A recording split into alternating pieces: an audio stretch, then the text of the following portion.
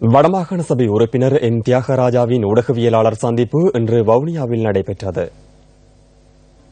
அந்த அவைத்தலைவர் என்றது உண்மையாகவே அவைத்தலைவருடைய நிகழ்ச்சி நிரல் என்பது அந்த சபையை நடுநிலைமையாக வகுத்து செல்வதுதான் அவருடைய அவைத்தலைவருடைய கடப்பாடு.